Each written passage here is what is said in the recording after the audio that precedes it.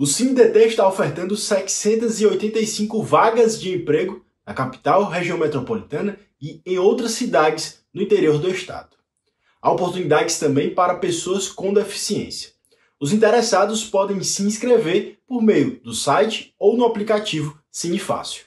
Para ter acesso a essas vagas, para concorrer a essas vagas, existem alguns canais. O site idt.org.br divulga todos os dias as vagas disponíveis. Lá tem o nome da vaga e a quantidade. Não tem os detalhes, mas você pode acompanhar por lá.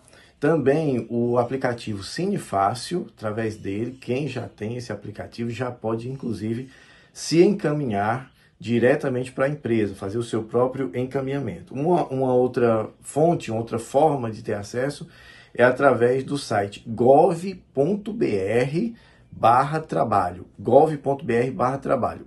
Lá a pessoa pode se cadastrar, pode se encaminhar, pode gerar o QR Code para o uso do aplicativo.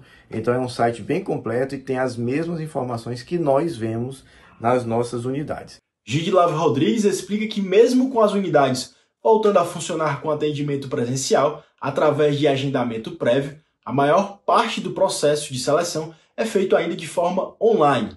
Por isso, o candidato deve estar atento ao uso correto das redes sociais. As redes sociais hoje são um instrumento muito importante para você conseguir a sua vaga no mercado de trabalho. Não é só para diversão, né? Então, usa bem, cuidado com o que você posta lá, porque isso vai estar sendo cada vez mais observado pelos selecionadores, né? E usa bem isso. Por exemplo, nós temos o Instagram do CineDT, onde são divulgadas algumas das nossas vagas, e lá tem dizendo como é o processo, como é que você pode participar, tá certo? Então, muito cuidado para que você não transpareça uma imagem ruim quando você, na verdade, é um bom profissional. Ítalo Nunes, para o Minuto Assembleia.